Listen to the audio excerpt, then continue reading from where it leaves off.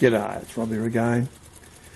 In that last video I showed you this great little generator I got from Enginediy, and I gave it a 10 out of 10. It's really good. There's only one thing with it that I wasn't happy about, and they could have done better, and it probably saved them some money as well, really. They had a push button switch to turn the light on or off. But also, if you wanted to drive in a different direction, different engine, you had to swap around the wiring configuration to allow for to compensate for the difference in directional change, you see. And because this is an LED light, so the voltage can only run one way with the light. And I thought, well, that's epoxy setup really change. You have to go in underneath and fiddle around changing this wiring. I thought a much better way to do it would be to put a crossover switch in there. Just a 3-pole crossover switch, and basically that's what I've done. So I've just swapped it out. It's off in the middle, on or anti-clockwise in that direction, and off to the right for clockwise. I actually got the switch going in the direction of rotation, so I can't forget which way is which. Now obviously it's not working because it won't work. It won't light the light up because the voltage is going in the wrong way now. But that's the off position, and that's the on position.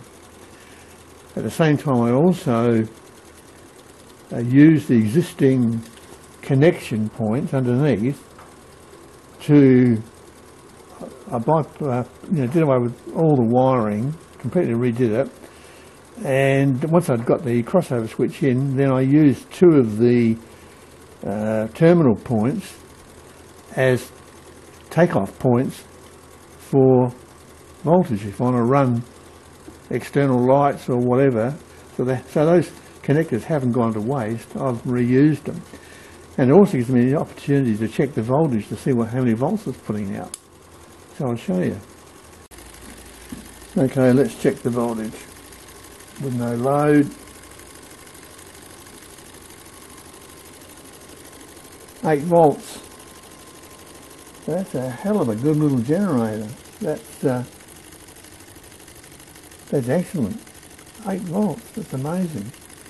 I'll turn the light on, put some load on it. You can hear the motor slow down. And now we're back to 2.7, so it's still pretty good. And plenty to light up a white LED, which of course has got the highest voltage requirement. So yeah, 2.7 basically.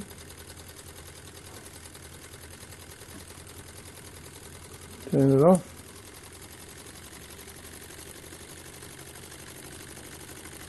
And we're back to 8 volts again. Pretty amazing, isn't it? I mean, that's tremendous. It's going to be really, really handy. So let's hook up one of those Christmas light LEDs. There you go. So that's just the LED. You can hear how that motor slowed down. Now this is direct from the generator. I did it this way so we bypass the directional switch, and that way you can just use the connectors to change the polarity as you want to. And then that doesn't mean the light will be running at the same time otherwise with the directional switch. So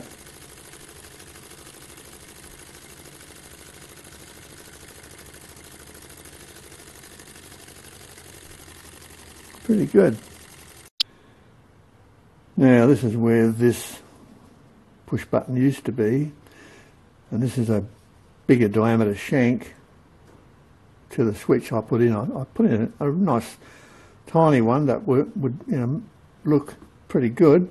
You can get bigger ones, this sort of what, 12mm shank. So yeah, I went for the smallest one I could in a pole switch. So I made up a spacer, added some brass, just tuned it up on the lathe, and that was easily done. And then I'll show you on the bottom what is going on there. Now on the bottom we've got, these are the original connectors. I'm retaining those basically just so I can take power off if I want to. But the wiring itself, which comes from the generator down here, just goes through to the crossover switch, and then from there it just goes up to the light. So this is, you know, on in one direction, off in the middle, and on in another direction. The switch costs $5, you know, big deal. But this is a better way of doing it. I mean, they could basically have used this switch when they made the unit, save all that belt swapping around, you know, for directional change, and done away with these connection points altogether. It's probably work out cheaper, actually, if they'd done this. But anyway, I've retained these connection points because they are going to be handy for running other items, lights and stuff off of it. And yeah, basically the generator just comes, the wiring comes out the generator, goes into these 2 points here, and then just comes back out again. So these are 2 outlets, 2 connection points here, and these things just got a little tab that clicks up. It's just a quick action release. The wiring comes out. That's it. Really good. I mean, it's well made. So this is, you know, a bit of a fiddly job, but it's all very doable by anybody that's got a small soldering iron. And yeah, the finished product, I think, looks better than that red button they had, which I thought was a bit, it was all right, but I think that looks a hell of a lot neater. And so that's it. That's the latest little job I've been doing. So now it's just a matter of flick the switch for whatever motor I've got driving the generator. And most of them that I've got run anti-clockwise, but there are a few steam engines that go clockwise, so yeah, it'll save mucking around.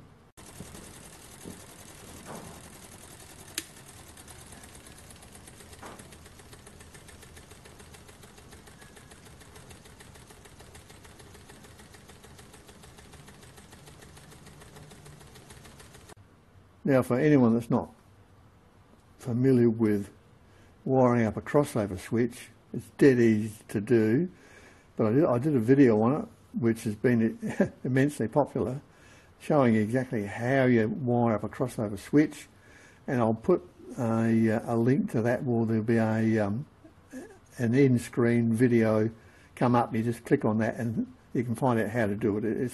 It's pretty simple, but a lot of people don't understand how to do it, and it sounds confusing, but it's not really. It's quite straightforward if you know how, and that video will show you exactly how.